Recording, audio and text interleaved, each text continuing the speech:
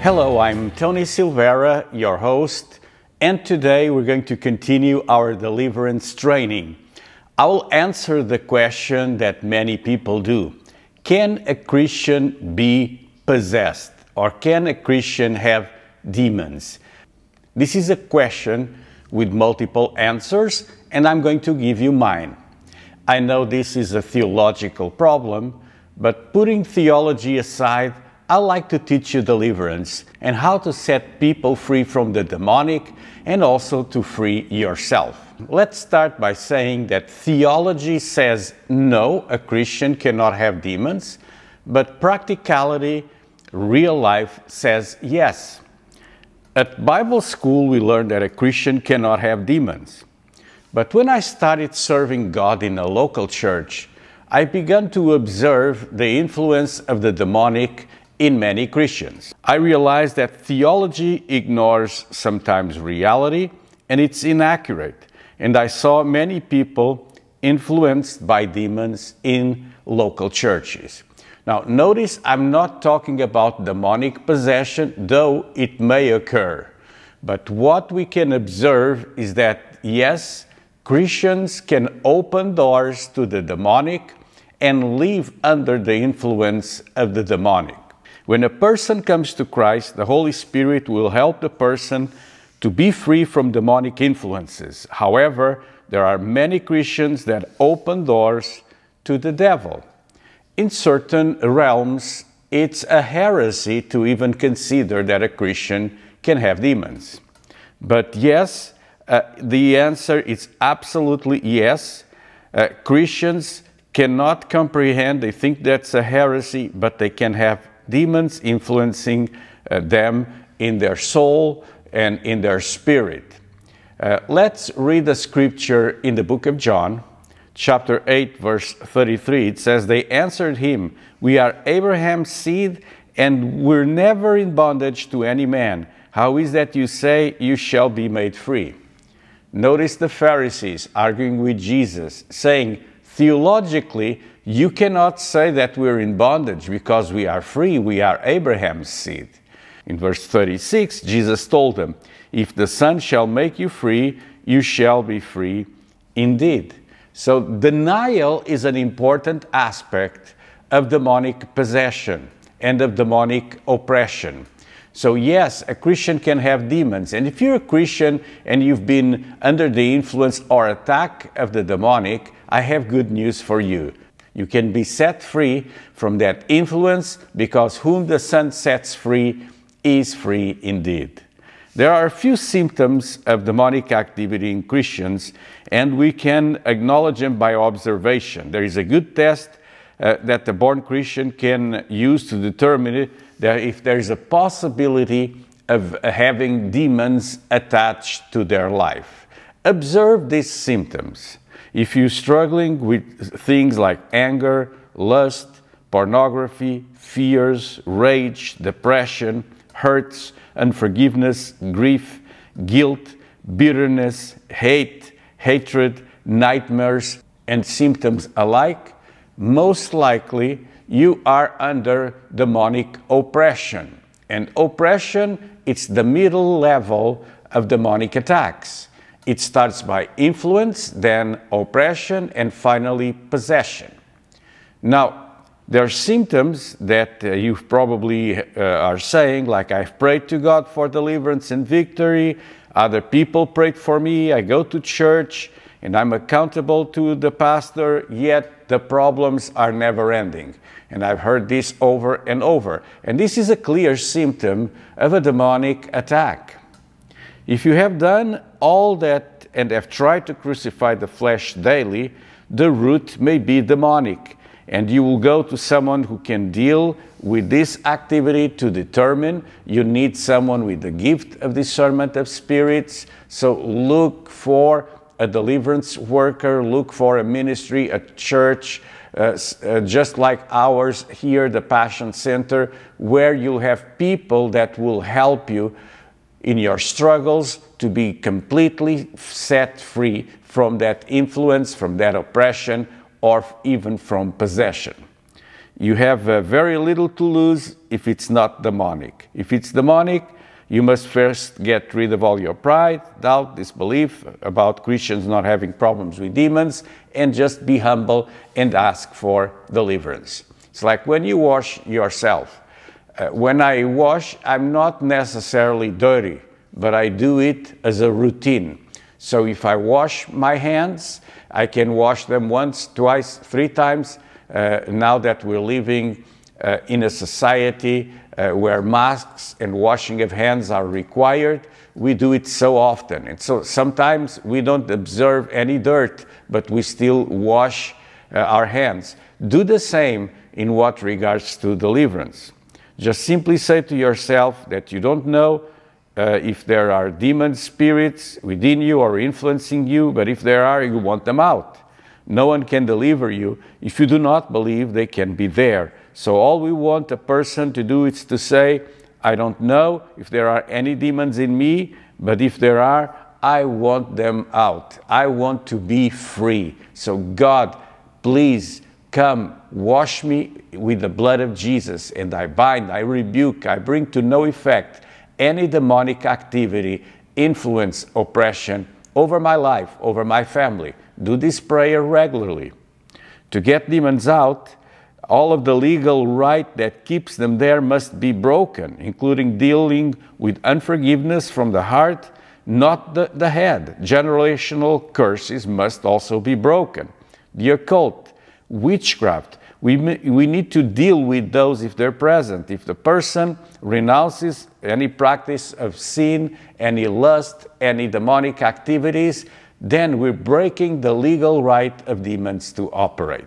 One of the things that I've observed in Christians that are under demonic oppression is familiar spirits, generational problems.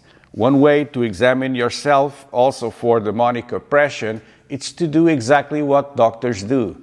If you go to a doctor and you have symptoms of early diabetes, for instance, they will ask, do you have diabetes in your family? Do you have heart disease in your family? So they ask you this not to diagnose you, but in order to try to see if there's a hereditary condition that may pass from father to son, from mother to daughter, generational infirmities. So if you compare oppression that your grandparents, your parents, uncles, people from your family observed, you know that they've never got victory in those areas, then you can address those issues. You will discover that you're basically struggling with the same kind of problems, with the same family of problems, what the Bible calls a familiar spirit. We see lines of poverty that go from father to son. In some Oriental cultures, they even catalog castes or systems of society where you're born under a certain family, you have to be poor all of your life. But I have good news for you. In Christ, you can break that curse and live in freedom and reach your full potential. Galatians chapter 3 and verse 13 talks about the curse of the law. It says, Christ has redeemed us from the curse of the law, being made a curse for us. For it is written, cursed is everyone that hangs on a tree. The curse of the law came upon families, but it says that Jesus became a curse to break the curse. The curse of the law did not go away after Jesus came. We need to deal with God's way by repenting from sins and iniquities of our fathers, and I like to do it just a few generations back. We know that there's a pattern that if it's repeated for 2 or 3 generations or 4 generations, it becomes installed in a nation, in a family. It becomes the rule, the norm. So it's very important that we also understand this and that we break any curses, and we break even the curse of the law, because we don't need to live under that curse. Just breaking those curses, however, may not be enough, may not be sufficient. That's why in Mark 16, which is one of my favorite passages in the Bible, Jesus said to them, Go into all the world and preach the gospel to every creature. He that believes and is baptized shall be saved, but he that does not believe shall be damned. So you see, salvation and damnation are a choice after you receive the gospel. And then he goes on verse 17 saying the following, and these signs shall follow them that believe. In my name they shall cast out demons. In Jesus' name we have the power, we have the authority to cast out demons. So even if the curse is broken, because now the person came to Christ, now they are saved, we may have still to cast out those demons out of their lives so that the curse will be definitely broken. There's a theological problem also that says that there's no scripture that expressly says that a Christian can have demons, nor there is a scripture that expressly declares that a Christian cannot have demons. So either it's by reference or omission. I'm not here to argue theology. I'm here to let you know that it's very important for any Christian, for any person, to go through deliverance, through a deliverance process, a process of cleansing, because we are called to resist the devil. And how can I resist the devil? Again, one of my favorite passages in Scripture is in James chapter 4, where we have a rule for deliverance that says, be subject to God, resist the devil, and he will flee from you. Come close to God, and he will come close to you. Recognize that you're sinners and get your soiled hands clean. Realize that you've been disloyal, wavering individuals with divided interests, and purify your hearts. Purify them of your spiritual adultery. Notice again the beginning of this passage. Submit, yield yourselves to God, then resist the devil, and as a consequence, he will flee from you. This is a scripture of great importance. And the greatest lie of the enemy to any Christian is to say that he doesn't exist, or that he doesn't have power, or that he cannot oppress you, or that he cannot curse you.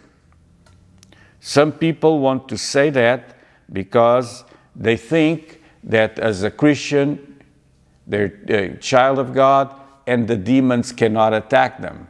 Well, I have news for you. You can be attacked by the enemy, and Scripture says that the enemy of your soul roars like a lion, coming around, trying to seek and see who can he devour. So consider the following. There's a war going on, but most Christians are not aware of the enemy because they cannot physically see the enemy. That's right. Satan operates in the spiritual realm, which is an invisible realm. So it's not often that you will see Satan materialized in our world. That's also possible. However, Satan operates in an invisible way. The Apostle Paul knew about this war with Satan and demons, and he challenged us in 2 Timothy chapter 2, verse 4, to fight a good fight. In order to fight a battle, we need an armor and we need weapons, and we've learned about this. So be aware of the fight. In the book of 1 Peter chapter 5 verse 8, I'll read on the Amplified Bible, it says, be well balanced, temperate, sober of mind, be vigilant and cautious at all times.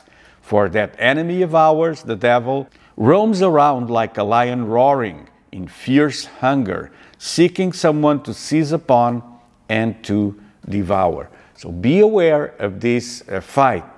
Also verse 8, it says, be aware, withstand, be firm in faith against his onset, rooted, established, strong, immovable, determined, knowing that the same identical sufferings are appointed to your brotherhood, the whole body of Christ, Christians throughout the world. Now, this said, let me also mention that not every problem that you have is demonic.